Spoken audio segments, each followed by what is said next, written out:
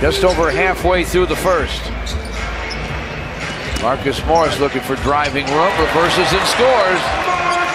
Marcus in the lane, it's 12-7. Stanley Johnson misses, Marcus taps it in.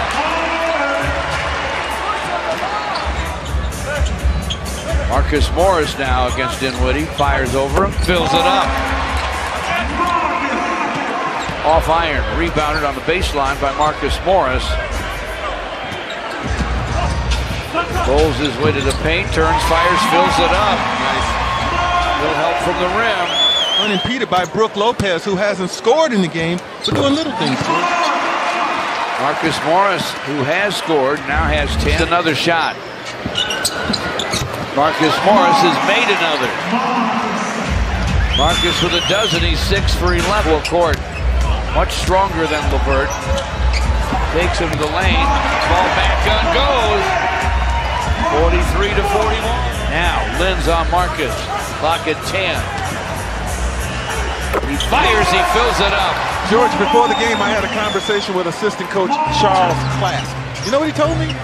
Watch out for Marcus. Marcus Morris fires and fills it.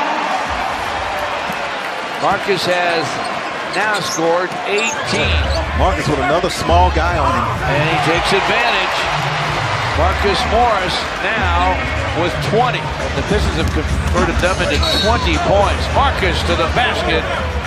Contact and a foul. It's on McDaniel. This man made the pay for all that success he had the first 2 games, didn't he?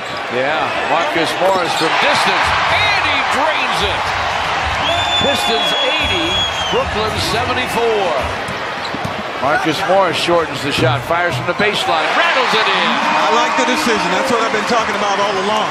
You don't have to take the 3. They knock it away from Jeremy Lin.